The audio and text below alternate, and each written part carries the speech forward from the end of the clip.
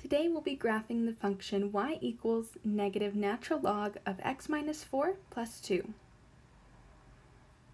We'll start by looking at the graph of the parent function, which is y equals the natural log of x.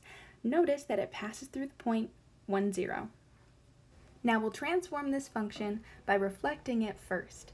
This negative out front tells us to flip it over the x-axis. There are no horizontal reflections, so now we'll move on to translations.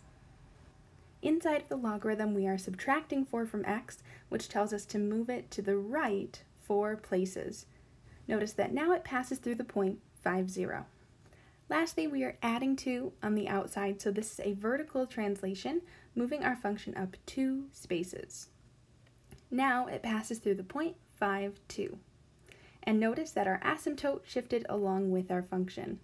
So this is the graph of our function.